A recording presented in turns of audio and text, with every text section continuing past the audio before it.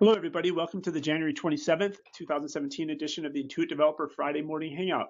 I'm your host, David Leary, and today we have a special guest, Peter Vogel and Peter Lavelle, both from Intuit, one solutions architect and one a solutions engineer.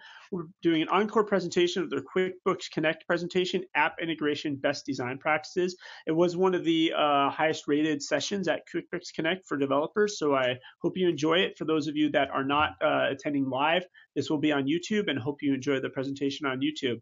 And with that said, Peter Vogel, I will hand off to you. Thanks, David. Cool. So we'll just dive right in with a quick introduction. So I'm Peter Vogel. I'm a solutions architect here at Intuit. I've been here just about 15 years now, and all 15 of those years I've been working with developers, helping them to integrate with QuickBooks, originally QuickBooks Desktop and QuickBooks Online, now primarily devoted to QuickBooks Online. Thanks. Hey everyone, I'm Peter Lavelle. I'm a IDG integration engineer. So I've worked for Intuit for about 5 years now. So I've helped a lot of developers build applications. I've also built a number of applications myself while I've been here.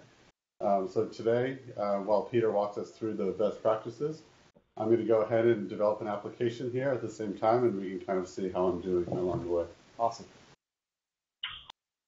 Cool. So just a quick agenda. We'll talk a little bit about why best practices matter at all. And a key driver for understanding those best practices is understanding why customers even want apps to be integrated with QuickBooks. And then we'll get into the best practices, the what, and then Peter will show us a little bit of the how. And then a quick summary. We have some key takeaways on a couple of slides. So we have a summary slide for that, kind of your photo opportunity slide. And then we'll be open for Q&A. So we'll jump right in. Why do best practices matter? So just a couple of interesting quotes from various App Center reviews and customer interviews and things like that.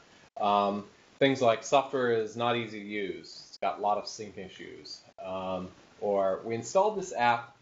Unfortunately, that's where the problem started.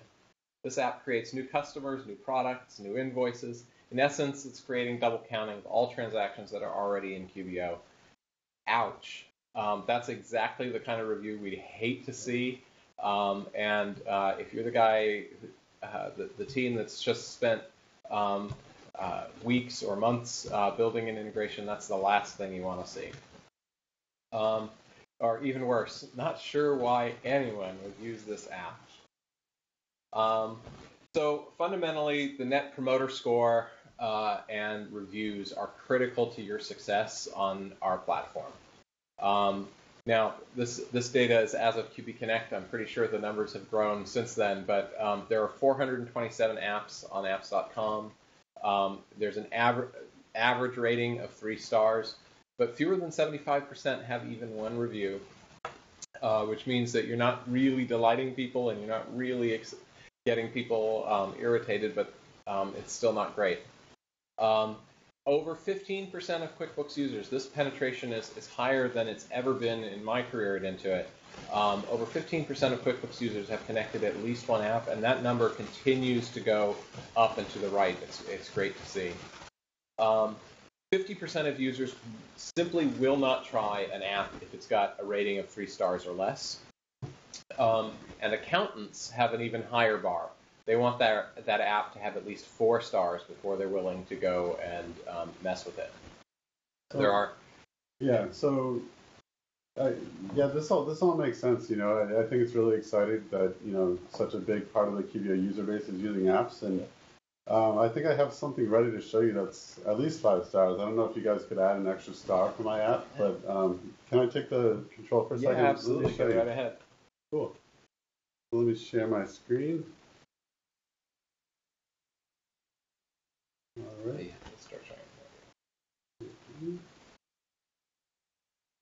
Okay. All right. So here's my application. I've named it Sync Etsy. So my application takes all of your Etsy transactions and syncs them over to QuickBooks. Nice and simply, you'll see it's almost like 2 steps, which is really awesome.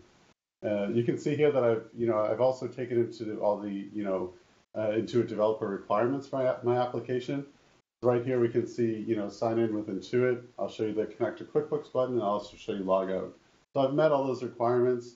It's really just, I really just love to get your feedback on the experience here, and, just your validation that it is a 5-star experience, cool. like I've yeah, said. Great.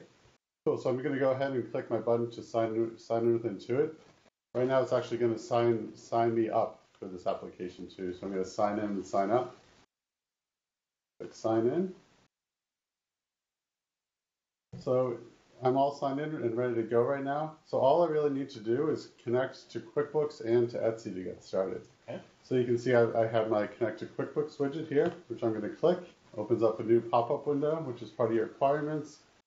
I'm going to authorize the connection between my application, which is Sync Etsy, and my QuickBooks company here, which is Peter's Petite Pottery. So let's go ahead and click Authorize to get access. Okay, let me take that breakpoint here, but everyone can see that this is live code, which is awesome. All right, let's go back. So I've connected my QuickBooks company here. Okay. Next step, step 2 out of 2 now is just to click connect to Etsy and allow access to my Etsy company. So now I've set up my 2 connections. It says my sync is running. Click here to check the status. Boom. We're running already, and let me switch over to QuickBooks here and show you actually what I'm creating. So you can see how simple that was. Holy moly, 90 days of transactions? Yeah, automatically, right? Okay. Oh, I assume that's what customers wanted. So let's go ahead and refresh this page. And I'll show you the awesome transaction that I'm creating too. Now, I didn't really talk to any customers, but I'm making some assumptions here. So you can see I am bringing over the sales receipt date, which is pretty great. I'm sticking into undeposited funds right here. I wasn't sure where to put the money actually, so undeposited funds seemed appropriate because I don't know where to put it. You can see that I'm setting it to a default product or service because I'm really not sure where the customer wants this money to go. Yeah. I figured they could come in here and change it later. You can see my description is awesome. It's an Etsy sale, right? And then I have my full amount here. This amount is actually includes all the taxes and shipping and everything. So I've kind of bundled that all into one line. And the best part is my memo. So something fun to see every day when you're looking at your sales receipts. It says Etsy sale, cha-ching. What do you think? Yeah, probably not 5 stars. No? Yeah. Okay. So, just a couple of examples here. Okay, I know it's an Etsy sale, but what did I actually sell on Etsy? Oh, good point. Okay. And then, we'll talk about this in a second as to why customers want these integrations, but you've bundled kind of the entire cost into one line there. Yeah. But part of that was sales tax, Sure, and that's actually a liability to me. I got to pay that back to some agency. You're counting it just as income there, and that sort of thing. So. Let's dive into some of the best practices a little bit more. Okay, and I'll keep working on it over here. And you can keep working over there. All right. Yeah. Cool. So, I think it starts with why customers even want these integrations. From the research we've done, the average small business is using about 8 applications throughout the course of the business day to just run their business. And when you think about it, everything a small business does, everything, is ultimately going to touch money or time. And as we all know, time is money. And so you want to be able to capture the accounting outcomes of running your business. And you want to do that as smoothly as possible because fundamentally, nobody, unless you're an accountant, got into business to do accounting. You got into business because you have a passion for whatever your business is about, whether it's about radio control hobbies or fitness or anything else. That's what you're passionate about. That's what you're excited about. That's why you got into business. You didn't get into business because you want to do accounting. It's that necessary evil. And fundamentally, government compliance requires accounting. You have to file your income taxes. You have to file your sales and use taxes. There have actually been cases in the EU of people getting off a plane and being arrested for not having complied with sales tax laws or VAT tax laws. Payroll taxes, same kind of thing. And getting a small business loan requires accounting.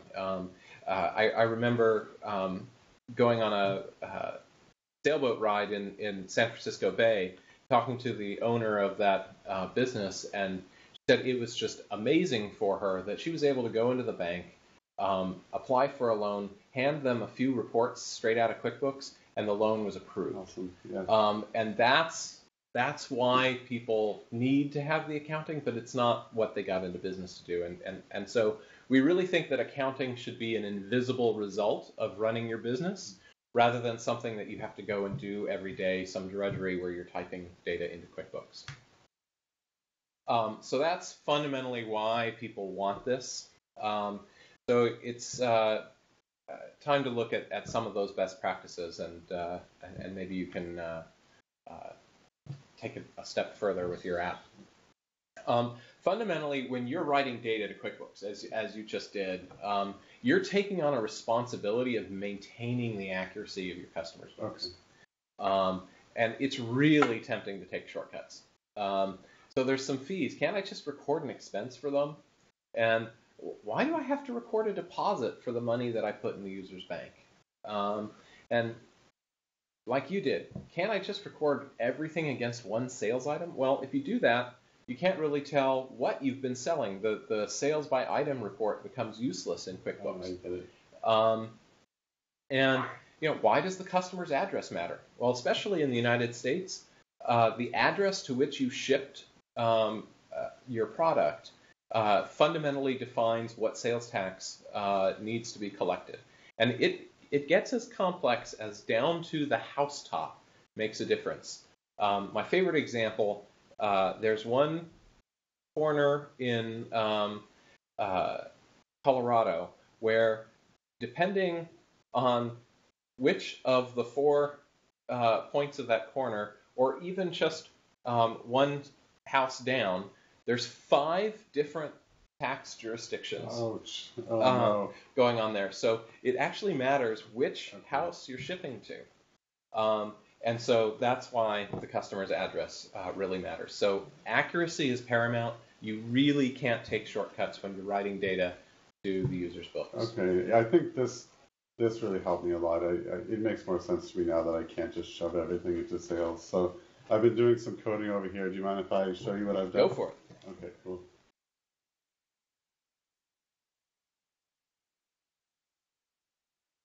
All right, so I made some changes to my program here. You can see that it's still a simple 2-step sync. I've already, done the part of creating my connections here, so we can just go see that everything's connected. My sync is running. Let's check on the status. Again, it says sync is running. I'm sticking with 90 days for now. Okay. I did talk to my accountant. We didn't get into the 90-day sync, but we did talk about what I'm creating as transactions in QuickBooks. Okay. So I did get some great advice from my accountant there too, in addition to your advice. So let's see what actually I'm creating in QuickBooks now, and I'd love to get your. All right, great. So I think you're going to find this hopefully a lot improved over the last sync that I did. Okay. So like you said, I've started to bring over that customer detail. I do have very high profile customers. Julia Roberts is one of my best clients. You can see that I'm bringing over her address here. I'm keeping that sales receipt date. Mm-hmm. I actually bring over the payment method now as Etsy as well, so awesome. So my customers can see their reports by payment method. I bring over the Etsy reference number now, so the user can look back at Etsy and map the two and make sure that it's accurate. Yeah, that's great. I'm still going to undeposited funds for now. We can talk about that a bit, and I can get your feedback hopefully. But you can see here, this is where I made my really big changes. So I'm actually syncing over the product or service now from Etsy right into QuickBooks, right? So you can see, right, Julia bought a petite platter, which is one of my most popular items. You can see the description there. It's a platter, but it can't hold much. It's a really funny little platter. Yeah. So the amount for that platter itself is $5.44, but the shipping on that platter is actually almost as expensive because it's very delicate, right? Yeah. So I've actually separated out my shipping costs now. So it really gives my user a lot more insight into, what's happening with their business. Okay. And on top of that, I've also broken out the sales tax as well. So you can see that Julia was charged with 6% sales tax at our home address there. So I broke that out here. A couple more cool features. I cleaned up my message on the sales receipt a little bit, and I also added a memo with a link to the receipt in Etsy. So another way to reconcile. Yeah, so, it's a really good idea. Yeah, cool. Okay. One more thing too. Okay. So before I get your feedback, I also started to bring over refunds too. So George Clooney tends to return a lot of things. I don't know if he doesn't like my products, but he buys a lot. But I'm also bringing over all the refunds too. So trying to get all this detail from Etsy into QuickBooks so that my customers can really make informed decisions. Awesome. Okay. Yeah, so this is a significant improvement. Cool, thank you. I think you've addressed a lot of issues. In the end, you're going to wind up with a whole bunch of sales receipts. Looks like quite a few there for $616, given your average sale price is pretty low. Ultimately, I assume that's going through Etsy payments or something like that. Yeah, and gets deposited to the bank. Yeah. So the problem the customer is going to have now is they've got this ton of sales receipts that have just dropped into their books, but they have no way of matching that to what's coming from the bank, where the bank says, "Hey, $500 just got deposited." Well, where'd that $500 come from? Which of those sales receipts were included, and so forth. Oh, okay. So let's. Sounds like I have more work to do. It's a significant improvement, but let's take it a step further. Let me go into some more best practices. Great. By the way, your setup. Everybody is always tempted to make their setup as streamlined as possible. Yeah, 2 steps, right? And it's interesting. The truth is, there's really no one-size-fits-all default setup for an app. Okay. Fundamentally, businesses are unique. Their chart of accounts is unique, and their needs are unique. So you created some items there, like petite platter, but what income account did you tie them to, and that sort of thing. That will depend potentially on the item itself and so forth. And so the reality is there's no one-size-fits-all, and when customers have that kind of setup experience, we've actually experimented with it, they lose confidence because they're like, it can't possibly do the right thing because it didn't ask me the right questions. I get it. And accountants are even more sensitive to that. But the flip side is that users are not always totally familiar with accounting themselves. In fact, most of the time they're not. So you got to set the context of what they're doing during that setup process and why. Guide the user through that process. And when you're dealing with the accounting setup, use the QuickBooks terminology and tie it back to your terminology. But so when you're dealing with your data, you're using your terminology. And when you're talking about QuickBooks, you're talking about QuickBooks terminology. So for example, orders from Etsy will be synced to sales receipts in QuickBooks, that sort of thing. You do want to provide reasonable defaults for the person who really isn't sure yet, and guide them through that. Allow the user to override those defaults, and allow the user to create anything they might need on the fly. So if you need the bank account to which things are deposited and they haven't yet created that bank account in QuickBooks, like they might be new users to QuickBooks, go ahead and create the bank account for them, rather than making them go back to QuickBooks, create the bank account, then come back to you and reload data and things like that. Then summarize their choices and the effects of those choices. Just show that summary of the data that you would write before you write it for the first time, or even better, write a really small amount of data. You're doing 90 days, and that just gives me the willies, thinking about 90 days worth of transactions, dumping into the user's books. If you got something wrong, or the user set something wrong, suddenly they're going to have, let's say they do 1 transaction a day, that's 90 transactions. If it's a more typical e-commerce business, they've got tens of transactions a day. So now they've got 900 plus transactions that have just dropped into their books that are wrong maybe because of their own fault, they made some wrong setting choices, but now they got to go clean that up. That's 900 transactions they got to go delete. Yeah, that's okay. And I tell you, I've been on some customer calls just flying into our support center, and the disbelief in the user's voice when they hear they got to go delete that stuff manually is painful to hear. So you want the user to leave your setup process really confident that the accounting is going to be correct and the data is going to flow into their company correctly. You have a nice streamlined setup, but I don't have any confidence that the right thing is going to happen. And quite honestly, for most of the users that I've observed, when they see that we're going to sync 90 days of transactions, they'd be disconnecting instantly because they're not sure that data is going to come in right. Makes sense. Okay, so this is some great advice. Let me show you what I've done Great. To hopefully address this problem somewhat.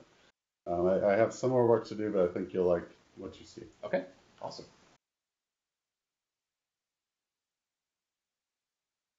All right, so I've made some more changes to my application, and let's go ahead and run it again.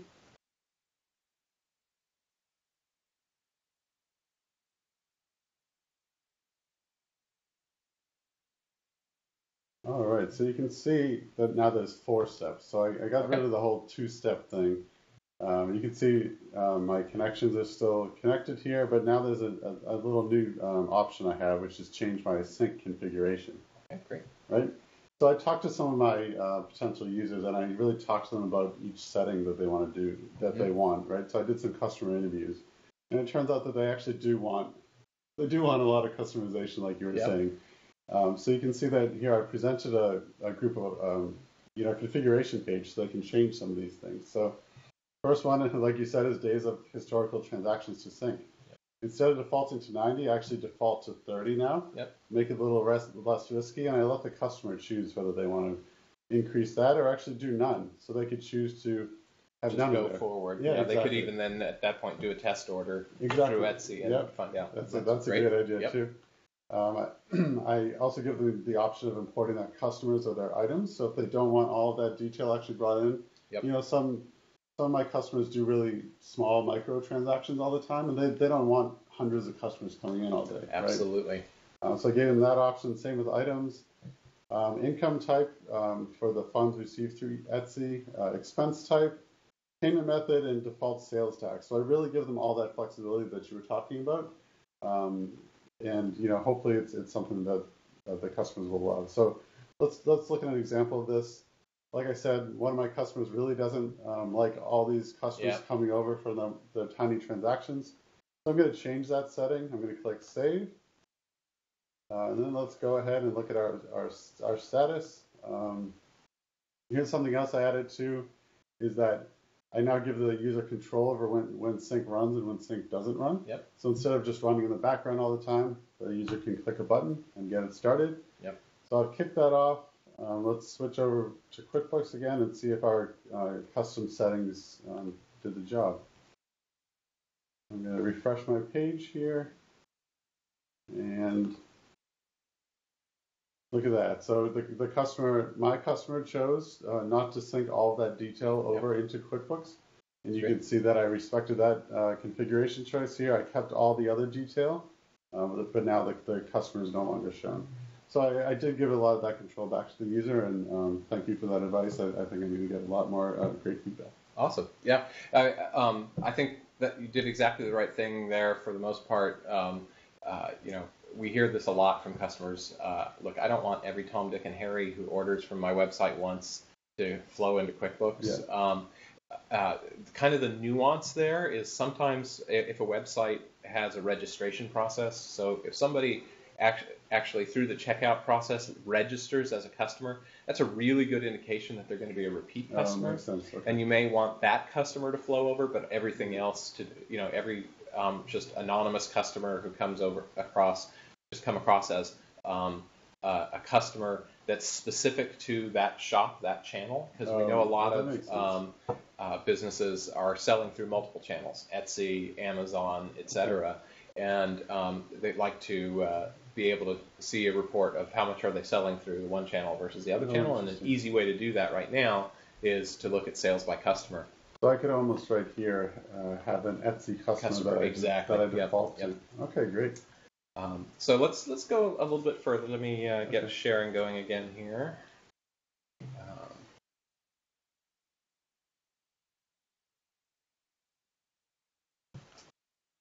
So kind of the next step, you're bringing in a lot of sales receipt, and that's awesome. And I hinted at this earlier. You really want to make sure that bank activity matches business activity. Because in the end, people have bank feeds connected. They're going to see that $500 deposit from Etsy, but they don't know which of the hundreds of sales receipts you brought in are tied to that. And typically, especially with payment processing, there are fees associated with that gets deducted before it gets deposited and so forth. So it's really hard to match things up manually.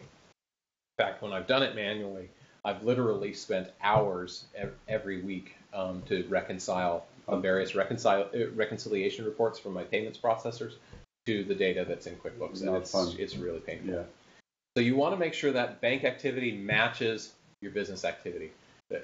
That warm and fuzzy feeling customers get when they see that this bank deposit has been matched to a deposit that came from your app, that's powerful and really drives up the positive reviews. So the bank business needs to be traceable to the customer and vendor business. Banks see a thin sliver. They see the money in and the money out, but they can't explain why the money came in or came out. So you want to take your data to the bank, literally. So like I said, lots of those business transactions, no tie to the bank data is just more work for the bookkeeper to go about it. So if you look at that deposit transaction there, you've got the existing payments that came in, and you check off which ones there are. And if you have hundreds of sales receipts, that's a lot of checking off to do. Yeah. That can be taken care of automatically. And then down at the bottom, we have that account line that says there were some payment services fees charged, $23.10. So I did $770 in sales, $23.10 was taken out. And so the actual deposit to my bank account is $7. So get the recording going. There we go. So the key takeaway here is really, if your data doesn't match the bank data, something has gone wrong. You've gotten it wrong. And so there are two techniques for payments reconciliation that I like to use. One is transfer-based, the other is deposit-based. On the transfer-based, this is the simplest way to go, and it's less ideal, but you use it when you don't know which sales are included in a bank deposit at the point where you're doing the reconciliation. Depending on which systems you're integrating with, you may not have the data you need in order to create a deposit. And you can use this if the payment system looks like a bank. PayPal is the best example of this. PayPal doesn't ever automatically deposit to your bank. They're just accumulating balance in the PayPal account, and then you're manually transferring out of PayPal. So you can behave this way.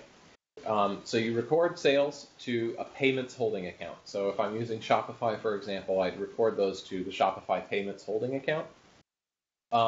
And then those sales receipts, instead of going to undeposited funds, would be recorded as going to that holding account. And then you record deposits to the bank as a transfer from the holding account to the bank account with the amount that's matching the reconciliation report that you get from Shopify Payments. And you record the fees and holdbacks, etc., as purchases drawn from that holding account. And so in the end, and then of course refunds are also drawn from that same holding account. You did the refund transaction earlier. So the end result is the balance in that holding account is literally how much money has been collected by the payment system but has not yet been deposited to your bank. And the deposit to your bank is exactly how much was reconciled and deposited to your bank, so you'll get an exact match from the bank feed. And you're still accounting for all the fees, et cetera, that have been taken out. So your profit and loss report is going to be correct. So that's when you don't have all the data you need in order to create a deposit. If you have the right data at the right time, by far and away the best way to do this is to use the deposit transaction. So then you're recording sales to undeposited funds, as you are. You record the deposit to the bank based on that payment reconciliation report. So you're looking at the payment reconciliation report. It says, hey, these 10 transactions, and gives the transaction ID of each one, were deposited to your bank account. These fees were extracted before we deposited. Most payment systems are using a net deposit, not a gross deposit. So, and so you create that deposit, linking the deposit to the various sales transactions that are included in the deposit. You add the account-based lines to capture the fees, holdbacks, refunds, et cetera, that were taken out of that. And the result is the total matches what the bank sees. And that needs to be an exact match. And when that happens, again, the customer gets that incredibly warm and fuzzy feeling that everything's working the way they want it to. And you touched on this as well in your last iteration here. You're avoiding irrelevant data and you're keeping the relevant data in sync. Because not all data is relevant to all users.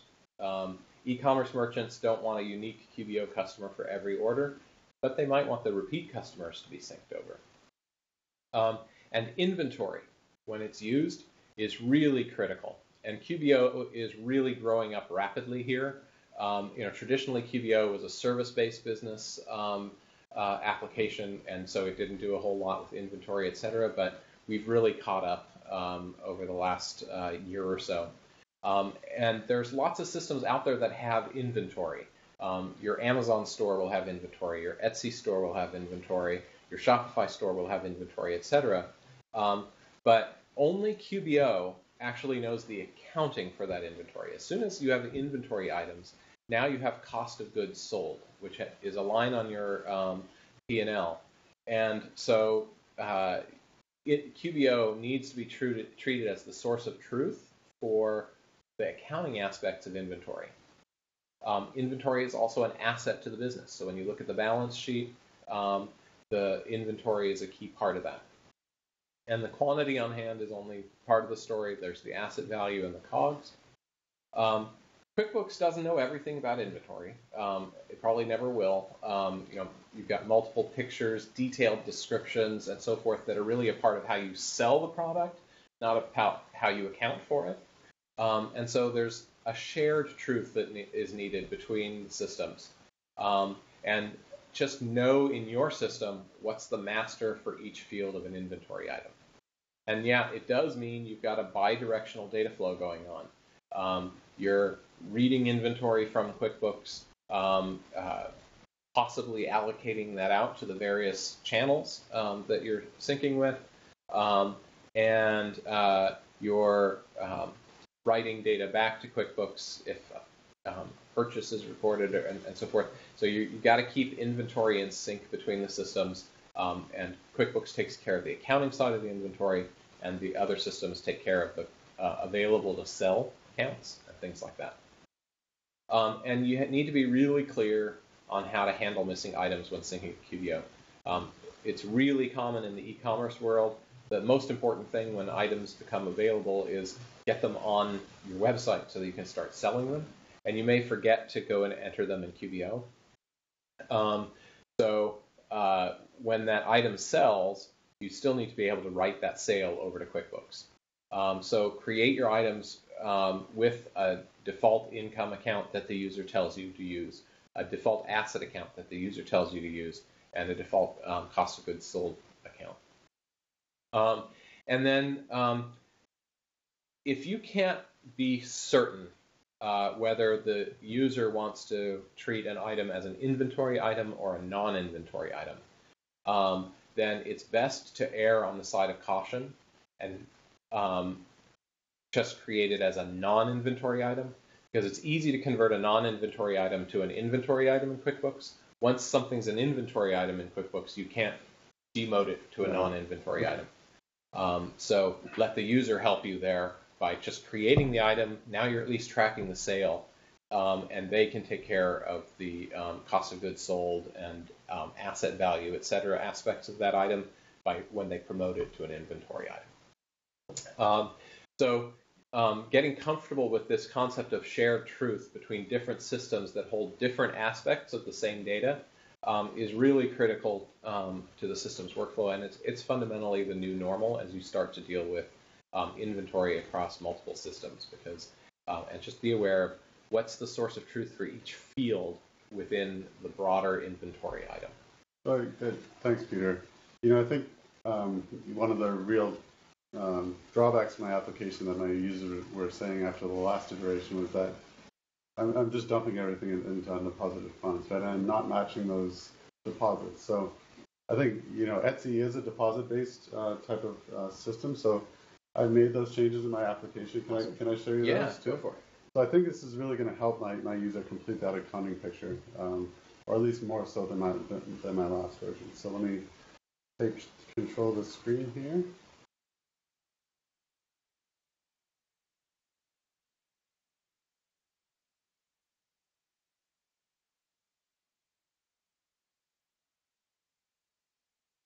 All right, and we're going to see my same lovely interface come up here that all my users love. All right, cool. Again, we have customize our sync settings. I'm going to actually turn this back to yes, sync all customer information. I really like that. And let's go over to my status, and I'm going to kick this off here. So not too much has changed with the front end and as to what the user sees. But the real magic is now when we switch back over to QuickBooks. And so let's bring up QuickBooks here. So one thing I want to show you first is that I've added my bank account here. Okay. So you can see I have all of my Etsy deposits coming in here. Mm-hmm. I have some pottery expenses, of course. But these deposits are really, what I want to match for my customers, yep, right? Exactly. So let's go back and look at my sales transactions and see how the import is doing. All right, looks like my import is going well. I'm getting my sales receipts and refunds. So let's go back here to our banking tab. Now the real cool thing here, Peter, is that you can see I've started to get matches, right? Which is awesome. So let's expand one of these matches and take a look at this deposit. I think you're going to see a lot of what you're just talking about. Awesome. So here's my deposit now. So this is matching what Etsy deposits into my bank. So you can see I have all those existing payments that I was talking about. Yep. Leo and Matt, close friends of mine. Jodie Foster wanted a refund, so that was actually part of this deposit as well. Is that Etsy took that money back, of course, awesome. Right? Yep. So I've included that. And what I've been missing this whole time are the fees that Etsy charges, of course, right? So I've always been a little off in my transactions. So you can see that I've included all those fees here, and the fees come in when Etsy goes to make that deposit. They take their little chunk out, right? And then we end up with our final amount here of $15.52. So now if we go back to our banking page, we can see that exactly matches what came in through my bank account. And I can just click match right here, and boom, my reconciliation is done. I know that those Etsy transactions that came in and the fees, that they all reconciled perfectly with my bank account, which is my source of truth. Yep. And now I feel much better at the end of the day that I'm getting much closer to doing the accounting right. Absolutely. This is what accountants love to see, is when the bank feed is actually matching business activity that's already been recorded in QuickBooks. Awesome. This is solid gold, even though the light there is green for a match. We like the QuickBooks green. That fees, yes, it's necessary to record that in the deposit. But there's another aspect to that, which is this is the first time in your application that I'm not going to be overpaying my income tax. Oh, because all those fees being taken out, that's an expense to my business that comes straight off of my income line. So that's really important at tax time. Oh, great.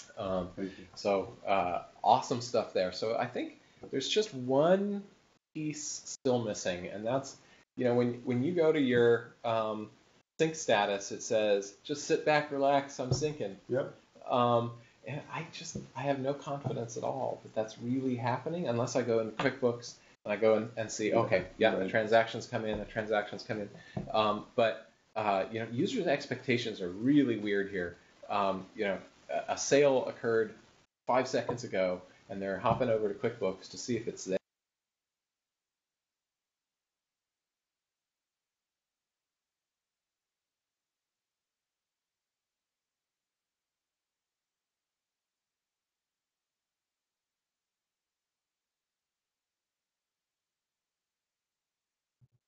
Hey, Peter, it looks like maybe we lost your room.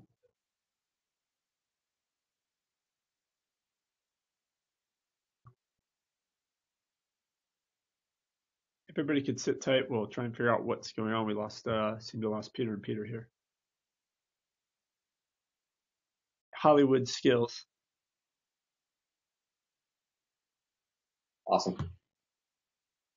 Okay, so I think we were just starting on insight and control. So it's actually really important to give the user insight into and control the state of the sync. Things we hear from users all the time: why isn't this app syncing? It's working great, at least I think so.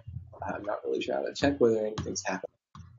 That kind of lack of confidence is something we want to avoid. So at the very least, you want to show the status of the sync. When did you last sync? What data did you create? And when you show the data that you created, if you created, say, 10 sales receipts or something along those lines, then you want to deep link to that. We have an ability to link to any transaction in QuickBooks, so take advantage of that. You know the transaction ID you created, link to it. Let me know when you're going to sync next, and let me know if any errors occurred. Stuff happens. The data that you get from one system may not actually be clean as far as QuickBooks Business Logic is concerned. We actually saw this with PayPal beyond explanation, but it happens all the time, where the sum of all the line items in a transaction doesn't add up to the actual final total on the transaction. Now, you can't do anything about that. That's the data that's coming from PayPal.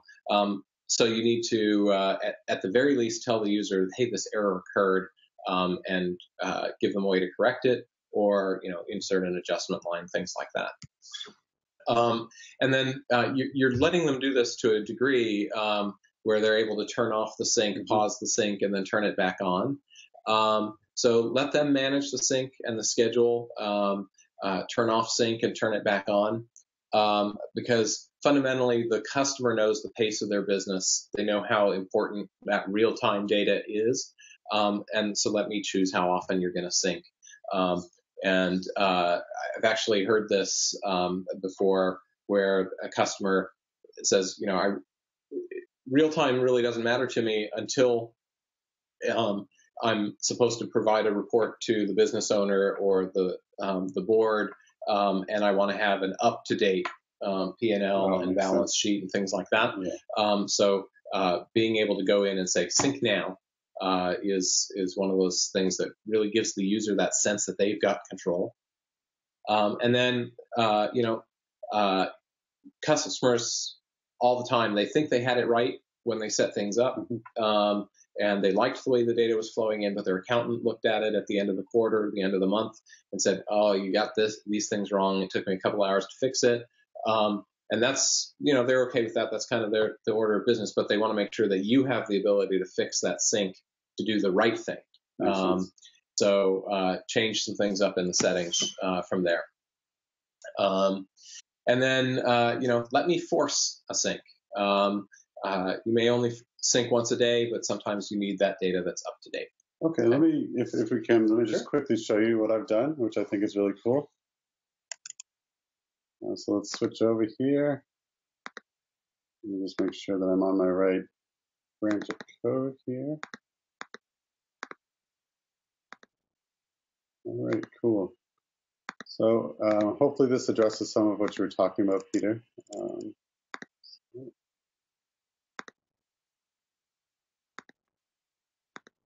So let's run this application again. Let me show you what I've added here.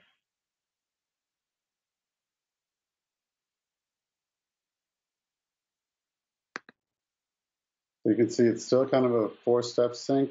We still have the options to customize here, of course. But let's go ahead and look at our status now. This is where I really put in a lot of work now. You can see our sync status. Nothing's happened yet, right? So you can't see any transactions. But I give my user the control to decide when to run auto sync. And also, like you said, if they want to sync right now, they can click the button. Since we haven't run our first auto sync, it's not available yet, but they do have that option. And I really want to show you what happens here when we start syncing. So let's go ahead and kick that off.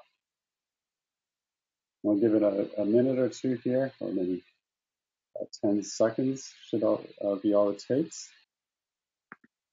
Awesome. So you can see that our last sync is up here. It says it's not completed yet. Our next sync is not scheduled yet because it's actually running now. So I report the status of the syncs. And I'm also showing everything that I write over to QuickBooks here. So just quickly show an example. Like you were saying, we can link right into these transactions. So I'm going to copy this and switch back over to QuickBooks. Paste in this URL and let's see what happens. So this would be a user coming to my website, clicking on that View in QuickBooks link, and nice. They're brought right to the transaction. They can see all the detail right there. So thanks for the advice. I think that really helped me a lot. Yeah, that's awesome. Cool. So let's take it one step further. I think your user experience is exactly what we want. The data that you want over there is exactly what we want. But the reality now is that even the best systems fail, and a typical integration is involving at least 3 different systems. And even if you have 3 nines and a 5 or 4 nines uptime, that's a total of a half day of downtime across those 3 systems, 47,311 seconds across those 3 systems. So you got to be prepared and retry. Don't just skip what you couldn't get. Don't just give up. So when you see an error, be prepared for it and retry it later. And I touched on this earlier. Data is not always consistent. PayPal total doesn't always match to the total of the line items, things like that. So you want to notify the user and you want to be clear on what actions you took. And you really want to avoid skipping transactions. Nothing destroys the credibility of your app faster than 4 transactions came in and 1 didn't. The business owner is going to be scratching their head for days or weeks trying to figure out why did that 1 transaction not come over. They're going to be calling support. They're going to be complaining both to our support and to your support. So avoid skipping those transactions unless there's a really easy way to review the skips, fix them, and resend them to QuickBooks. So when things don't come consistently, like the PayPal total and that sort of thing, use some adjusting lines to ensure that the bottom line matches, and those adjustments are really easy to find via reports. So you can create an adjustment account, this Etsy adjustment account or PayPal adjustment account, and feed those adjustments in there, positive or negative. And when that starts to show up on the P&L or the balance sheet, then the user can click through and immediately see all the transactions that involved that kind of adjustment.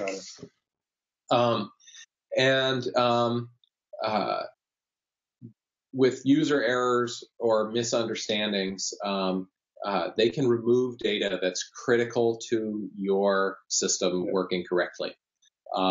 We see this actually with PayPal integration, where we create the PayPal bank account on behalf of the user if they don't already have one. And somebody goes and deletes that account for whatever reason. So you want to notify the user, be clear what happened and what actions you took and what they need to do to fix the sync. If they deleted that account and maybe they deleted it for some reason, you don't want to just recreate it. You might want to pause the sync and give them the opportunity to go in, fix, and tell us, okay, what account do you want us to use for your PayPal bank account, and things like that. So just be prepared for those unexpected things to happen and give your user the best possible experience around that. So key takeaway there is errors happen, handle them gracefully, make sure the user knows what happened. Okay. So then kind of taking things out of the world of Etsy for a moment, there's a couple of other gotchas that it's really worth talking about. One of them is time data. We see it a lot, apps that are writing timesheet data to QuickBooks and that sort of thing, and that's incredibly valuable. But it's important to understand that time has two distinct purposes in QuickBooks. The first is billing. You want to bill for the time you spent. Time equals money, as I said at the beginning. So anything that's been marked billable or has a billable customer, has a rate and service item associated, that time's coming over for billing purposes.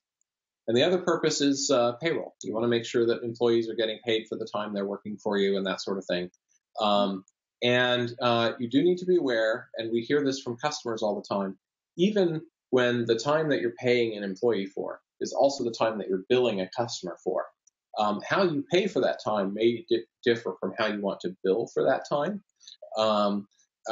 You may have an agreement with the employee that up to half an hour of extra work at a customer, you're not going to pay them for. You're only paying them for 8 hours a day and things like that. But you still want to bill that customer for the full 8.5 hours and things like that. So you do need to be aware that how people want to pay for time is different from how they want to bill for that time. So you may want to move that time over in two different ways. And you do notice that when time is marked billable, it opens in the drawer on the right-hand side of the invoice as soon as you select the customer, and they can just be added to the transaction, which is a great way for any corrections to be made to that data in real time as the user's creating the thing. So some gotchas here. You got to be careful of time zones, and really no excuses here. Right now, QBO is manifestly bad. Time is recorded and displayed in the server time. Whatever server that region is running in, that's the time that applies, and that's Pacific Standard Time for most of the US and Canada and so forth. GMT for the UK, Australian Eastern Standard Time for Australia, and so forth. So being aware that we're not too good here, study your users, understand their expectations for how the time that you've recorded should show up in QuickBooks, and then adjust what you send to QuickBooks to meet that user's expectations between your system and ours. It's complex, so I can't go too deep into that, but it's really important to understand what your users want. And you need to be cognizant that other systems might be writing time data and handle that appropriately. So your system might expose an approval workflow for time. So other apps might be writing time directly to QuickBooks. Should the user have the option of approving that time? So should you be reading time back from QuickBooks as well? And then be aware of what time you're writing to QuickBooks and what time other systems are writing to QuickBooks. Only approved time. If you have an approval workflow, that probably makes the most sense. Only billable time, or only time for payroll purposes and so forth, and make sure that you're writing the data correctly over to QuickBooks for that. So time data is complex, even though it seems really simple at the outset. As soon as you fold in these aspects, it gets a little more complex. Understand those use cases and the QuickBooks use cases for that deeply, and what your customers' expectations are. So that pretty much is our key best practices for this session. Quick summary of the takeaways that have been on the various slides. If somebody wants to grab a screenshot or anything like that, feel free. And with that, we'll open up to questions. Yeah, thank you, Peter and Peter. Just so everybody knows, normally Hangout ends at the top of the hour. We'll go ahead and go along unless we had some technical difficulties. If anybody has any questions, we'll definitely let you guys jump in and ask those. And this deck is available on the events page on the developer site. There's a button that says discuss, and I'll take you out to a discussion board. And on that page, the decks are available on that discussion page. With that said, I'll let the people jump in and ask questions. Feel free to unmute yourself and toss one out.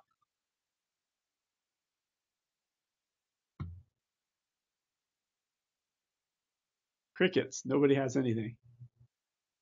Hi, this is Jack from Atex. Hey, Jack. Hi, we've been doing a lot of this since we've been dealing with QB Desktop for a dozen years.